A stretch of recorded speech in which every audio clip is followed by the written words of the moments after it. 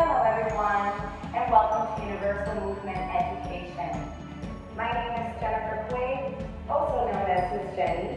I am a teaching artist of Best Inclusive Practices in the Miami-Dade County. Today I would like to share with you the brain dance in a seated version. Today's video is made possible thanks to the Children's Trust and All Kids Included.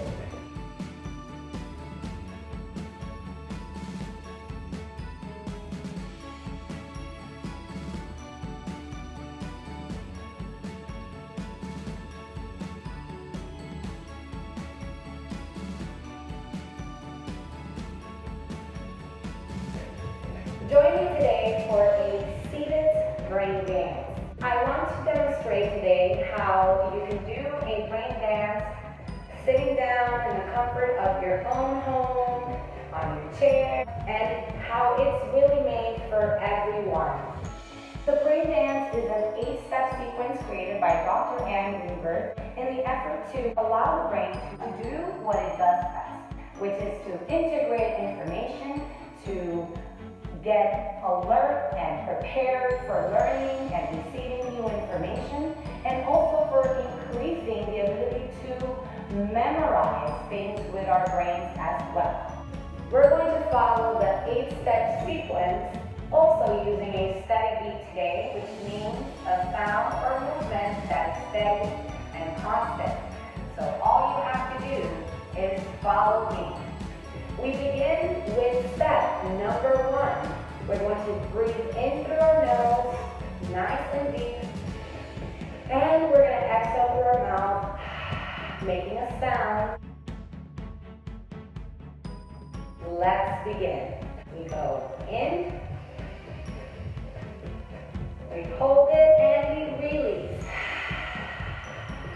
One more time. We inhale, hold it in, and exhale. One more time. We go. Inhale, fresh air, and exhale.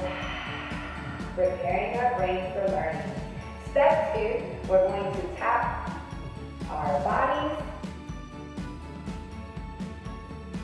our skin to wake them up. And we're going to do it with a steady beat like this. We begin on our head, tapping, gentle tap. Let's tap the back. Let's tap the top. Let's tap the sides. Let's tap the front. Great job. Tap your face. Feel its warmth. Tap your face. And now we're done. Let's go to our shoulders, tapping.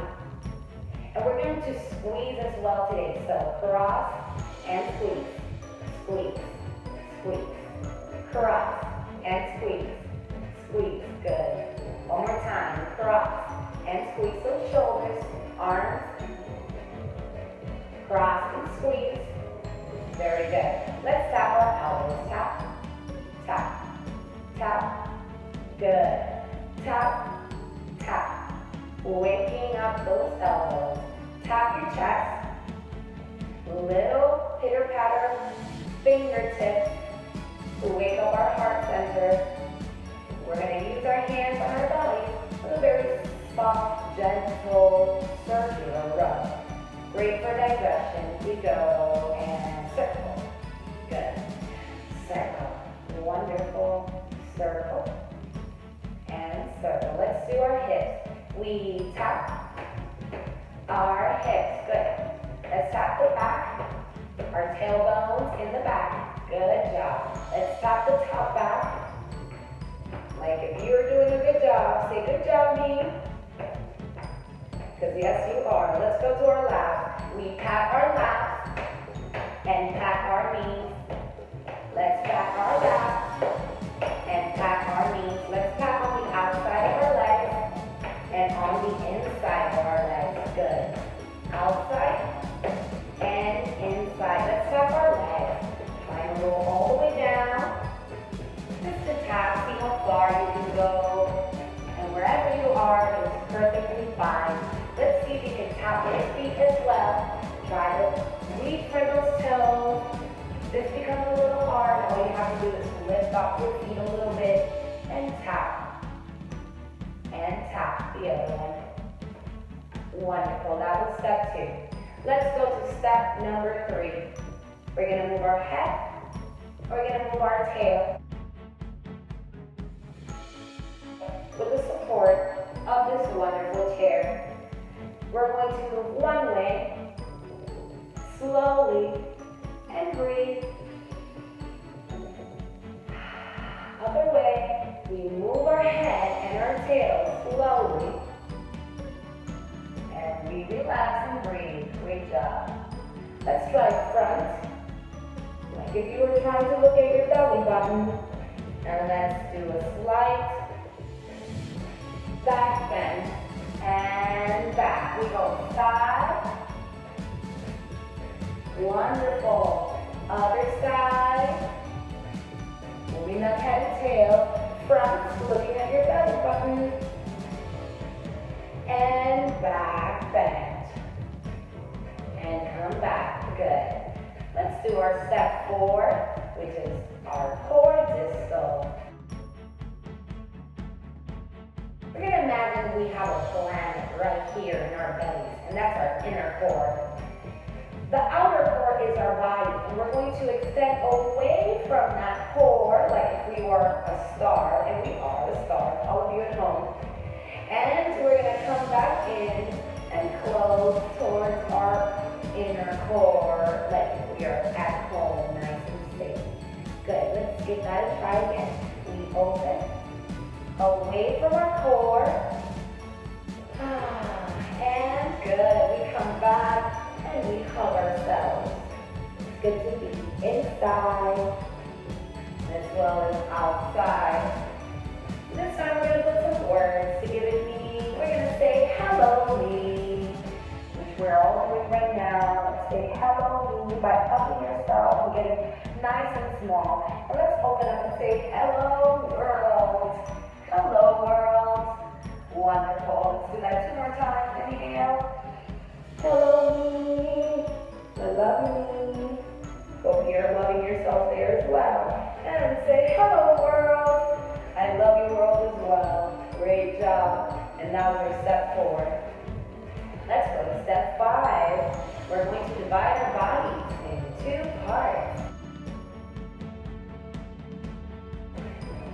Our legs and feet, we're going to stay very quiet on our chair, and the top part of our bodies is going to move first. That means your head, your shoulders, your elbows, your hands, your arms, and your chest can move a little bit as well. This is part of your top body. Let's see some movements, very simple, easy movements we can do together. Follow me. We begin with our hands open, close. Good. Open, close. Do it with me. Open, close. Open, good, and close. Let's extend up and down. Good. We go up and down. Good. We go front and side. Good. We go front and side. Can you do a little back side, side to side, side to side, side to side. Wonderful. Front and back. We go front and back, front and back, front and back, front. Let's try some circles. Whoa. Very good. Let's go the other way and whoa. Wonderful. And let's shake those arms and hands. Let's shake that head as well. Shake it. Let's shake the shoulders. And I think the top is done. Let's cross our arms over our top. And now we will move only the bottom. That means your feet, your legs, your knees, and your hips as well. Try not to move the top at all. We begin. We're going to march. Good, with a beat. And march, march, march. Let's kick those feet. Let's kick, kick. Good. Kick, kick. Kick those legs up in the air. Let's kick them to the side. Kick, kick, kick, shake one foot in the air. Shake it and stop. Wonderful. Other leg. Shake it and stop. Good. One more time. Shake it and stop. Wonderful. Last time. Shake it and stop. Great. Let's now move to our next step. Step 6. We're going to divide our bodies with a vertical line. Remember, you have left side of your body. Good. Which is the opposite from what I'm doing. And you have the right.